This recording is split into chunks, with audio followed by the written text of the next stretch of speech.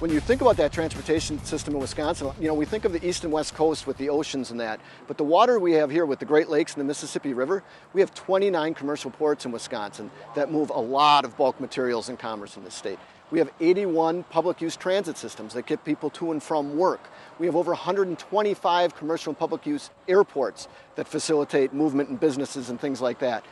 We have 10 railroads, including 4 Class 1 railroads in Wisconsin, and we have over 115,000 miles of state, interstate, and local roads that connect us all together. So when you put all of that together, that transportation network really drives the economy in Wisconsin. Sure, and when you talk about Wisconsin's economy, a lot of people might not think of it as being a global economy, but what you just mentioned, that reaches worldwide, all our goods and commodities that we produce. There's no doubt, whether it's agriculture, our soybeans, our milk, there's manufactured products that we're doing here that are going to every part of the world.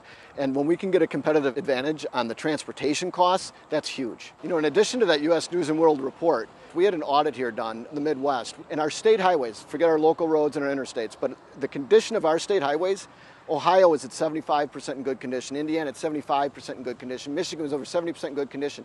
We were the last in the Midwest, but it wasn't just by that we were the last, it was by how much. Iowa was the next worst at 52. We were down at 32% of our state highways in good condition. I mean, when you compare that, that's striking. So why is that? Well, as you said, they've been stepping up to the plate.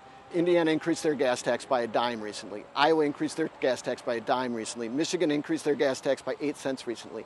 These were states that were already ahead of us in the condition of the roads, and they've been investing. So we're spending per person much less than our neighbors are spending to put into their transportation system, and it's showing.